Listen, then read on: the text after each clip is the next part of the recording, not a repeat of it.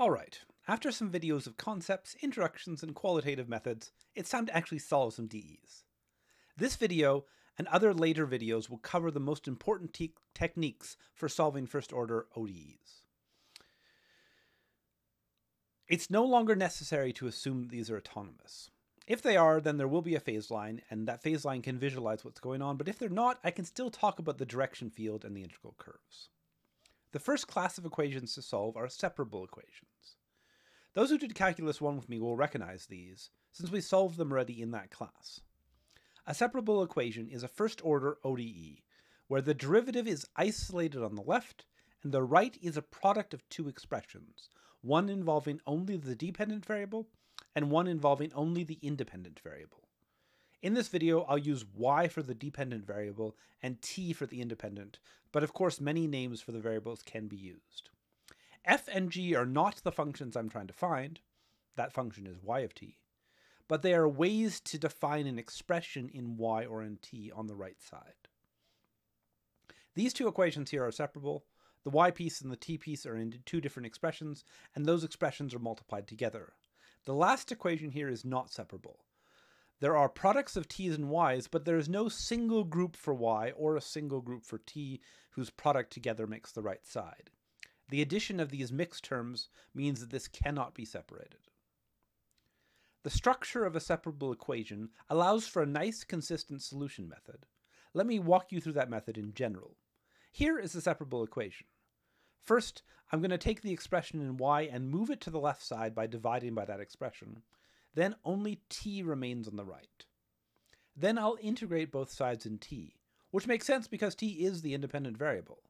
The right side will end up being just an integral of g of t, and the left side is a little bit more confusing. However, since y is a function of t, remember that's what we're looking for in all of this, we're trying to find the function y of t. I can use this fact to make a substitution y equals y of t. This looks really strange, but it does actually make sense. In a substitution for integration, I use the derivative to change the dy into dt in the integral notation.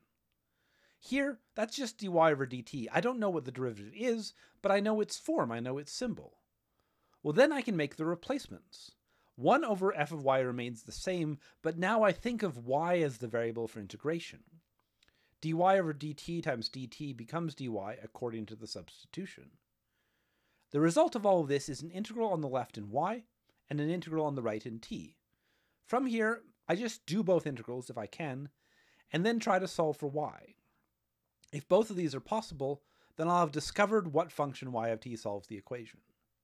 Note that when I do both the integrals, I only need one constant of integration, since the constant on the left can be subtracted and taken to the right and combined with whatever constant of integration I already had on the right.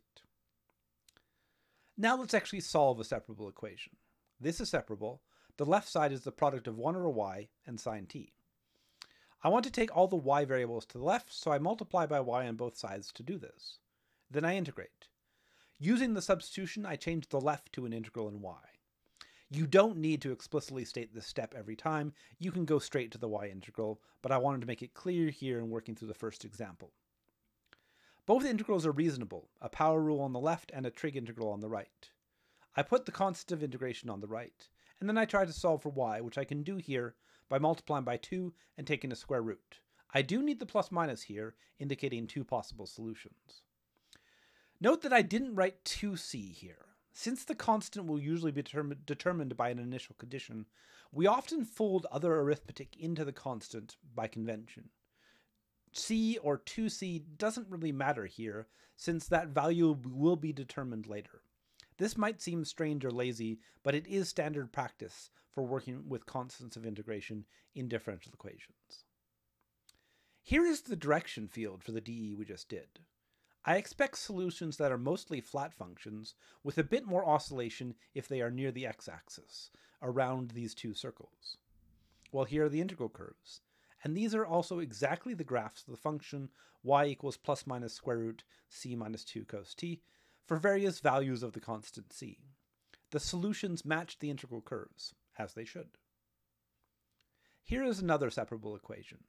This one is actually an autonomous equation, but I can solve those as separable as well. I just treat the second part, g of t, as constant 1.